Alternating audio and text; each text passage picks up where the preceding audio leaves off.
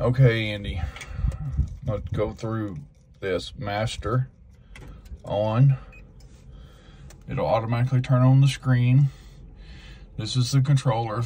The alarm, don't worry about that. It's just because it needs to have the time and date programmed into it. So you'll go to menu, normal, coverage level, whatever you want, and then press to arm, and then it says armed. Now, one thing I want you to notice is that, see the PSI up here, it's pretty low.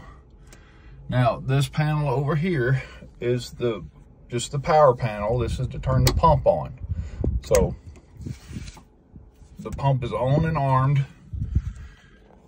The controller's armed, but it probably wouldn't drop at 284 PSI. So what you want to do is you want to charge it.